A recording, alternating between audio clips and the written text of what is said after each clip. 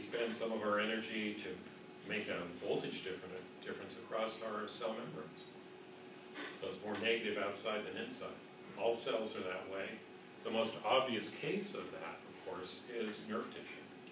Nerve impulses are nothing but electrical waves passing through different cells. So that's energy, right? That's the kind of energy that the Edison company can relate to.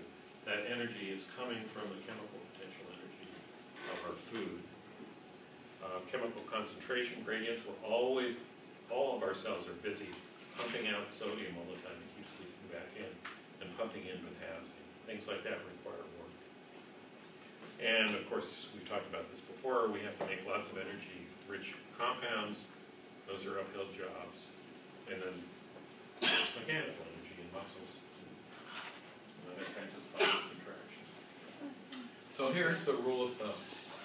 Oh, we're going to use this term favorable. A favorable reaction is one that will go in the forward direction if you get rid of all impediments. So I drew a straight line from there to there. That's it. Water's flowing downhill with no impediment. An impediment would be that dam up at the lake. It would want to go, except it's being blocked.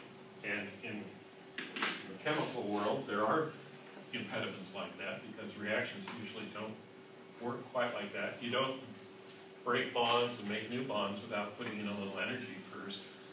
So usually it looks something like that. There's a little bump in front of the downhill slope.